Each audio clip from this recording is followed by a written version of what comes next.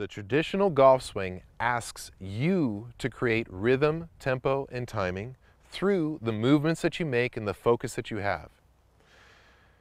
Wouldn't it be great if rhythm, proper tempo, proper timing were just a product of something better, like the position that you're in? Well, it is. And it's because of this. Let's break down those terms, right? Rhythm. Well, rhythm, in order to have a rhythm, think about a metronome, which creates rhythm. How it works is it's a pendulum. Well, we're working off of a pendulum too. Our pendulum is the left side or the forward side of our body. As the forward side of our body anchors, we get a rhythm that occurs from the stillness of this position. It's nothing that you have to monitor. The club is going to do its thing as it flexes and it builds its momentum throughout the swing, while you do your thing and hold your position. It's what happens when you get the club to work for you.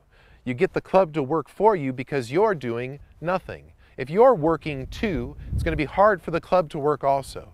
But if you do nothing, something has to give. And what gives is the club. The club does the work for you. So to create good rhythm, you could just set a proper position with your left side and hold that position still. Then whatever cadence you swing at will be good because it's set upon this axis point. It's set upon this pendulum. Tempo. Tempo, the pace of the swing that you swing at. When you are holding a position, and as you progress in this process, you're going to recognize that you can do it. I can change my tempo. I can hit it hard with a great intensity, or I can hit it really dead with a dead intensity. That's the tempo.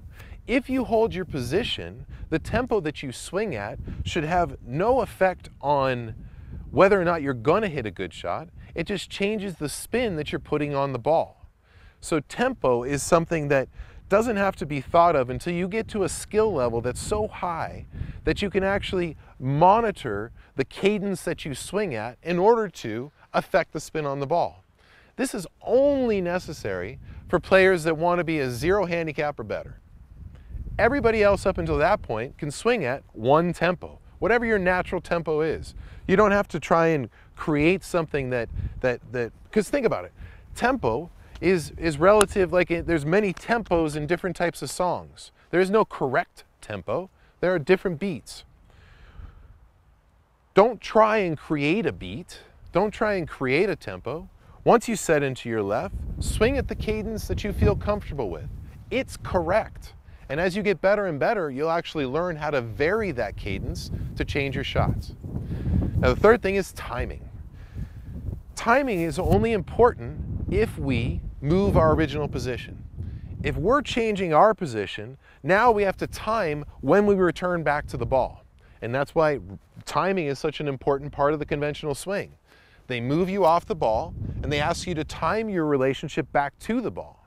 Well, that timing is not necessary for us because we're not moving. We're holding a position. So our timing has been guaranteed in the fact that we haven't moved. So there's nothing that needs to be timed.